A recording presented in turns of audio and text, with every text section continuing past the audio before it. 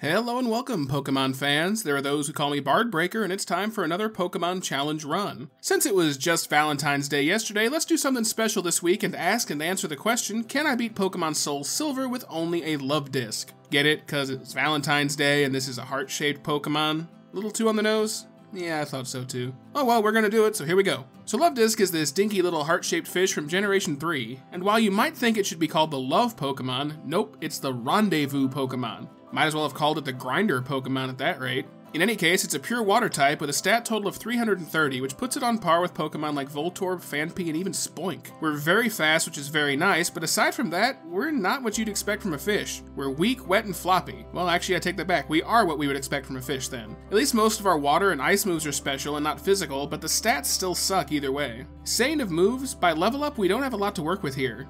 We get a lot of status moves with not a lot of damage options. At least we get Water Gun early, so we'll have a same type attack bonus move for pretty much the entire run. Some Pokemon don't even get the luxury of a same type attack bonus move ever. We also learn Takedown for some reason, but that'll be it until Water Pulse a bit later. Aqua Ring, when we get it, will be nice because it's basically leftovers as a move. By TM, we get little to no type coverage. We do get access to Ice Beam and Blizzard, which are going to be Ice to Sea, but beyond those, unless we get a decent type from our hidden power, we just have the standard assortment of moves everything else can learn. So at this point, it's time to make your predictions for how well we'll do. Remember, I write my script as I go, so I haven't started playing the run yet. Take your guesses down below to please the almighty algorithm, god of the YouTube algorithm, and let me know if you think I can do this or not. I'm gonna say we can. That's generally the case if we're being honest, but we may have to use some cheeky plays like Attract in order to do so. In any event, let's take a final look at the rules before we get started.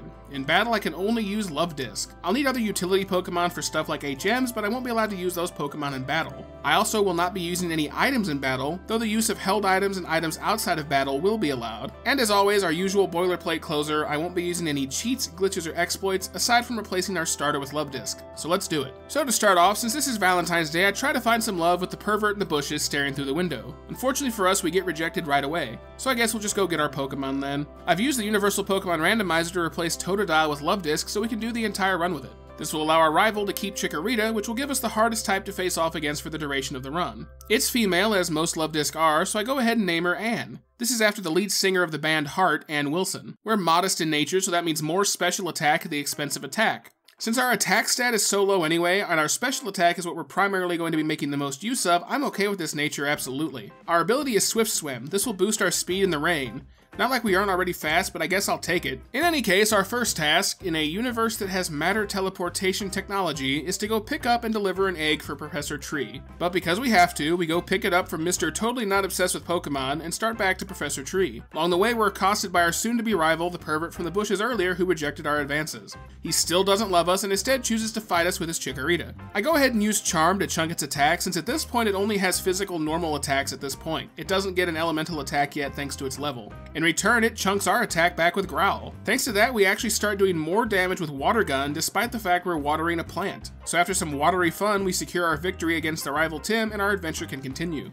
From there, we deliver the egg to Professor Tree, who pats us on the back, gives us a motivational speech, and sends us on our way. Our first real stop on this quest is Violet City, home of Faulkner and the Flying Gym. It's also home to Sprout Tower, which we actually have to clear out before we can do the gym, so we have to go clear out the tower first anyway. And this is going to be a grand time. Watering all those plants is just what I wanted to do to start the run. So I decide to stall for time a bit and round up the usual suspects for any of our runs. First, I go and find and catch a Pidgey for Fly later, nicknaming it Flapsity the 45th, long may he fly, as well as wrangling up a Bellsprout for Cut later, nicknaming her Snipticus the 45th, long may she cut, and after enough stalling for time, I then decide to go clear out Sprout Tower. There's actually not a lot that's too difficult here. Much like the rival fight before, simply because we have the same type attack bonus with Water Gun, we actually don't do terribly here. Eventually, I parlay my success into a match against Faulkner, and I don't even bother healing before him. Despite the fact we're only a couple levels higher than his birds, we don't have a lot of trouble against him. It's a pretty simple feat to just hit him over and over again with Water Gun. He makes things interesting though, as he brings our health down awfully low into the single digits, but I still manage to secure the win. While I see birds flying all the time in the rain in real life, I have to wonder if that would work in Pokemon based off these results. With one badge in the book, now we can proceed on to Azalea Town. Here we have our first major run-in with Team Evil. They're trying to open up a sashimi restaurant in the local well. An odd place for one, but to each their own. And we're tasked with stopping them when Kurt, the town biologist, falls and hurts his back. Once we get them out of the well though, Kurt magically heals himself and now it's time to take on Bugsy at the Bug Gym. And much to my actual surprise, I don't have a lot of luck here. Even when we charm the Scyther, he just swaps off to remove the debuff. I make several attempts at Bugsy, but I just don't have any success. I'm gonna have to level up our fish a bit more before we can beat these bugs. I thought fish ate bugs. Shouldn't this be a natural step up the food chain here? Anyway, the rival fight outside of town isn't any better yet either, so we're gonna need some levels. So I go get 3 levels on our fish and try again at level 25. I charm the Scyther again to start out as it sets about chunking our defense with Leer. I start dousing it with water and he eventually lands a quick attack which, despite the debuffs to our defense, didn't actually do that much damage to us. But we still hit the obstacle of him having a berry. We're fortunately able to bring him down though thanks to a very timely critical hit. After that, Metapod and Kakuna aren't much of a problem for us as they really only know tackle, and with that we finally secure the second badge of the adventure. After clearing out the bug gym though, we have to fight off our rival once again in order to leave town, and he's really posing an obstacle for us. His Bayleaf has synthesis, so any damage that we can do just immediately gets healed back up, all the while he has an opportunity to severely hurt us with Razor Leaf. So it's either we have to grind up and power level or we have to get cheesy. I decide to get cheesy, so when Bayleaf comes out, we immediately go ahead and use Attract on him, which keeps him from attacking half the time. This keeps his syntheses at bay just long enough for us to bring them down with our takedowns. Eventually we do bring down the Bayleaf, and all that's left is his Zubat, which we have no issues dealing with Water Gun. Now that we've cleared out the rival, who once again rejected our advances, we can leave town and proceed through Ilex Forest. Once we rescue the wayward Farfetch'd quick enough, we then make our way into Goldenrod City where it's time for Whitney and the normal gym. I make a first attempt at her, but Clefairy metronomes up a Leech Seed, which just saps our strength something fierce, and we just don't do enough damage quick enough to outpace the Leech Seed. I try a few more attempts, but even with Charm, we just aren't able to sustain the fight. We're gonna need to go level up a bit again. After a bit of leveling up, we get to level 31 and we learn Water Pulse. This will be a great replacement for Water Gun. It's stronger and it has a chance to cause confusion, which is excellent. We immediately return to Whitney, Plain and Tall, the normal gym leader, and try her again. Clefairy is out again, but wastes its only turn on this earth, mimicking a Water Pulse it'll never get to use before it goes down. We hit harder against Miltank, but it also hits back with a critical Stomp. A Milk Drink later, and it's looking like we may be in for a spot of bother, but we get our own critical hit luck to bring down the Miltank and secure the next badge post-haste. Speaking of post-haste, it's a quick jaunt up to Ecruteak City from here. Our next rendezvous is with our rival Tim once again, and we're still desperately trying to get him to love us, and I don't know why he won't give us the time of day. His Ghastly is out first, and we one-shot it with Water Pulse. Next out is the Bayleaf, and it might give us some trouble. I get a lucky confusion from our first Water Pulse, and then some solid luck as he hits himself in confusion. A couple Water Pulses and takedowns later, and we actually wind up never taking damage from the Bayleaf as it just kept hitting itself in confusion over and over again. Eventually I overwatered the plant, and from there we don't have a lot of trouble getting his Magnet and his Bat wet and securing another mandatory win for our journey. Following the Burnt Tower encounter, we make a trip immediately to the Ghost Gym and take on Morty, the town ghostologist. Unfortunately for him, he doesn't stand a chance for us as we wash over his team with our Water Pulse without incident. Now, admittedly, I did lose the first attempt, but that was thanks to being put to sleep twice, once by Gengar and once by Haunter. That really does just go to show how important it is to stay awake every day. And with that, a word from our sponsor, Barty B Energy. One sip and you won't slip. Into slumber, that is.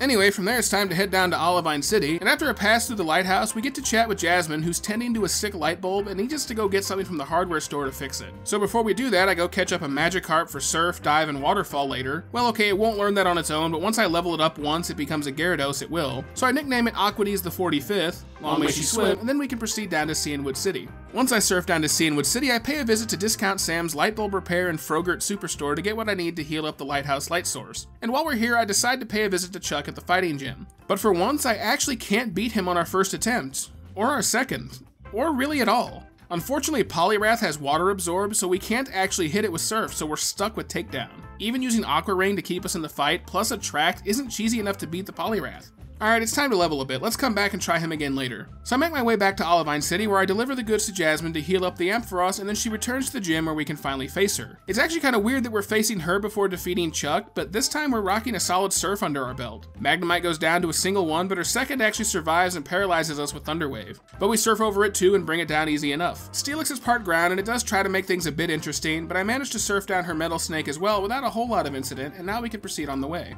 So before I go on the adventure to defeat Chuck again in the south, let's go north and try to defeat Price at the Ice Gym first. Well, alright, before we do that, we have to go clean out Team Rocket from the local underground. There's not much to do here since, like usual, Team Rocket doesn't pose much of a challenge in any run. Riddle me this, Batman, do any of you guys actually have trouble with Team Rocket in any of your runs? I do these solo runs, and I don't have hardly any trouble with them, so I can't imagine any of you with full teams do. But it is what it is, a chance to at least get a rendezvous with Lance who needs our help. Once Team Rocket is cleared out though, it's time to go clear Price out from the local refrigerator. And just like when you go to the refrigerator in real life and you wind up standing there with the door open looking at all the half-finished bottles of juicy juice and your Go-Gurt tubes for a lot longer than you thought you would, this battle takes a fair bit longer than I thought it would. Seal isn't much of a problem, though quite hilariously he goes for hail as I set up an aqua ring, thereby nullifying each other. A bit more back and forth, it brings it down, and out next is Piloswine, who being part ground goes down super quick to our surf. Last out is Dugong, and this is where we really get lost staring into the fridge. Takedown doesn't do a lot, but surf is resisted, so we aren't doing a lot either way. All I can do is chip away at this thing and try to bring it down. But this damn Seal 2.0 just keeps resting and healing itself. And when it's not healing itself, Price is healing it with full restores and hyper potions. Fortunately, he doesn't have a lot that can do much to us either, so we're just locked into a battle of attrition. Finally, after 2 full restores and a bunch of rests, we're running out of power points, but our Aqua Ring keeps us healthy when we do get hit, and we're finally able to bring it down when Price finally runs out of Tylenol and the damn thing finally goes down. Whew, that took a lot longer than I thought it was, and I still can't decide do I want to drink the Juicy Juice or the Go-Gurt. So now, before we could proceed east to the Dragon Gym, I still actually have to go back to defeat Chuck, so we surf back to Cianwood, and he's still kicking our ass. Primeape is no problem, as we can one-shot it with Surf, but we can't surf the Poliwrath due to Water Absorb, so I can only use Takedown. And though we had quite a rousing battle in the first match, it becomes clear thanks to his Hyper Potions I can't quite do this fight just yet with just Takedown. Rather than leveling up a bit, I decide to try and go ahead and use Attract again. It's a cheeky move and a bit cheesy, but we might as well use it if it gets us through the fight at this level instead of spending time to go through the grinding process again and again. After a couple attempts using Attract, we secure our win, and that's our 7th badge. Unfortunately for us though, we can't just proceed east into Blackthorn City. Team Rocket is back in black and we have to go take them out of Goldenrod City. We defeat the Imposter Director without an incident, and we just have to casually surf over all his coughings and wheezings without too much trouble. But along the way, we do have another fight with our rival Tim, who is still unfortunately unwilling to love us, even still. How many times must we kick his team's ass before he finally loves us? Come on. He does take a few tries, though we do have to use Attract on the Meganium. I could get lucky and land a crit, but if we're gonna rely on luck, we might as well use Attract to get us through it. After that, it's an easy sweep of Surf, though he certainly makes things interesting by poisoning us, and that brings us all the way down to the wire with 2 HP, but finally we end the fight, just barely dragging ourselves over the finish line. Speaking of the finish line, the Team Rocket finish line is rather uneventful, as Surf just carries us past the big bad boss who goes limping back home to mommy and leaves Goldenrod City much better off than when they found it. We can now proceed east to Blackthorn City to the 8th and final gym. So next on the map is the Ice Path. We have to move some rocks which require strength to do so we go ahead and pick up a Swinub for strength, nickname it by Septicus the 45th, long may she lift, and proceed through the cold cave to make our way to Blackthorn. Once we get to Blackthorn, we go straight for the Dragon Gym, and even with the choice specs boosting our surf by 20%, I can't do much here. We make it to her Kingdra once, but we just don't do enough damage quick enough, and we're gonna have to level here. I really don't see a way around it. We can't use Attract. So let's go do that for a bit and come back. So like usual in these Gen 4 runs, it's back to my favorite grinding spot, which is here south of the Safari Zone in this patch of grass. The Pokemon here have a decent-ish level for a decent-ish experience, and it's right near a Pokemon Center for quick heals and power point replenishment. We do have to spend a lot of time here. I try Claire over and over again every few levels, and I don't have any success, so I just have to keep grinding and grinding. Finally, I go pick up the TM for return from the department store since it's finally Sunday, which will be better than Takedown, but we're still going to need to level more to deal with the dragons. I also checked our hidden power type, by the way, and it's Fire, so that's not going to be helpful at all. Finally, after ages of grinding, and yes, I did try Claire every few levels, I finally go at level 80 back to Claire, this time with Return in our arsenal. I've also equipped a Cherry Berry to deal with the Thunder Wave paralysis from her Dragonairs. Even at level 80, this still takes quite a few tries though. Water gets resisted by her entire team, so our Surf is only doing half damage, but we're able to pretty much two-shot the Dragonairs at this point, and our Berry does take care of the first paralysis. Even still, we do wind up paralyzed a second time. Though there's really not a lot to say about the fight, we only have 2 options for moves, and it just boils down to overpowering her team. Aqua Ring will keep us in the fight, but just barely, and we finally bring down her final Kingdra with just a handful of HP remaining. We couldn't have really cut that any closer if we tried, but I'll take it, a win's a win. Given our high level, the next step of the ladder up to success is to defeat the Kimono Girls, which given the fact that we have Stab, Surf, and a lot of extra levels, we have no trouble defeating them without issue, though I did have to swap to Return to deal with the Vaporeon. Now we get to go to the Whirl Islands and get ourselves an encounter with the box legendary Lugia. We'll need to catch ourselves a Flash user, so I stop and catch a Magnemite, nicknaming it Flashelius the 45th, long may they shine, and I head south. Dealing with Lugia proves to be an easy sweep with Surf without incident, and now we could finally move on to the Elite Four and draw this run to a close. One last stop on the way of our journey to the Elite Four though is our rival Tim once again. It's our last chance at a life of love, but he still just doesn't go for it. No matter how appealing an offer we make to him, he just keeps insisting on fighting us. Ah well, when in Rome, so I just decided to start surfing his entire team down. His Meganium does try to make things interesting, but thanks to Return, we quickly dispatch him and win the fight. And with that, now it's time for the Elite Four. Psychic Trainer Will is out first, and honestly the hardest member of his team is the Slowbro, simply because it can tank our return so well and it's resistant to Surf, but even that one doesn't pose much of a problem. It really does just boil down to us having all these extra levels, which while kind of anticlimactic here at the end, was necessary to even get to this point, so it is what it is. A quick victory over Will leads us to the next member of the Elite Four, Koga, and he's even less of a challenge than Will was. Who would have ever thought that bugs couldn't swim? I guess Koga really should have invested in some water striders and water-soluble poison if he wanted to stand a chance at defeating our little heart-shaped lovefish. Up next is the Fighting Master Bruno, and he actually does stop us in our tracks. We wind up paralyzed and defeated by the Machamp. How dare, sir, how dare. How could you look at this cute little fish and decide to punch it? Well, that tears it. Let's show him what true power is all about by equipping the choice specs and surfing over his entire team. And yep, sure enough, each and every one of his Pokemon prove that they can't swim and are easily vanquished by a surfing heart. And though we've been moving right along, last in our way is Karen, and she wants to speak to the manager. We wind up confused, hitting ourselves, and paralyzed, and because of the choice specs, we can't swap off Surf. Alright then, oh dear, we may be in for a spot of bother then. Or at least we would be, but on our next attempt, things go a whole heck of a lot more smoothly. We don't get confused, she doesn't swap in the Vileplume and paralyze us, and we just surf the rest of her entire team down. It really is remarkable how difficult one pass through can be, but the second attempt can go in a completely opposite direction thanks to the AI decision making. Though, speaking of stopping us in our tracks, Lance is a tricky pickle indeed. We just can't seem to make a lot of headway against him. I swap off the choice specs for a Cherry Berry to deal with a Thunder Wave paralysis again, but even after using the 3 rare candy we have, we just don't make a lot of headway. Aqua Ring is nice and it keeps us going, but it's a rough patch to say the least. Looking at the moveset, I decided to go back to Goldenrod City and get the TM for Blizzard at this point. I'd like Ice Beam, but that requires playing Voltorb Flip, and you all are well aware of my disdain for that horseshit.